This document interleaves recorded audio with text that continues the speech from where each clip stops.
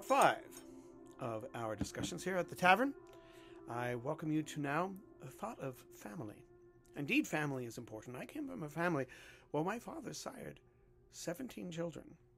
7 from his first wife and child, and 10 from my mother, Wyatt Folger. And I remember sitting at a table of 13 people, and then my father would also welcome in travelers, be they lowly sailors or ship's captains or pastors and speakers of all sorts, educational travelers such as teachers and lawyers who are coming through town who may need a pleasant meal, always simple, but always hearty. And we children were allowed to ask questions of our guests if we were polite and could frame our questions well. And that helped inform early on my ideas for what is family, what is travel and the purpose of it, what is the benefit of sharing of these ideas.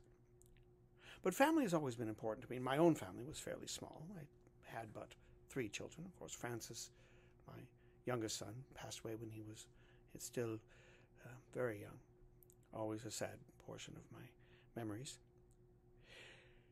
But adopting family was something we all did. Oftentimes it was not unusual for a couple to have a child, and then one of that couple would pass away.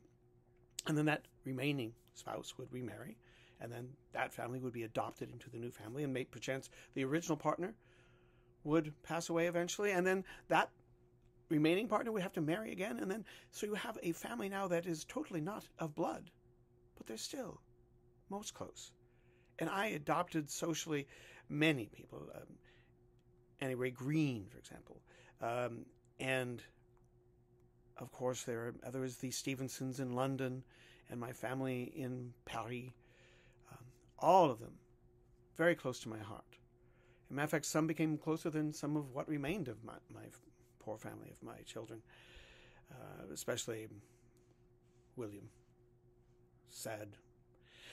But if you find those who you love and who you cherish, bring them into your family and accept entrance into theirs. We have the right to socially adopt. We have the right to bring close to us those who we trust the most.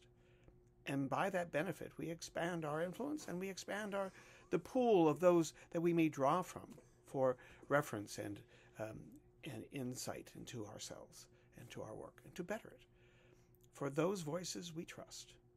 And where trust is, love can grow.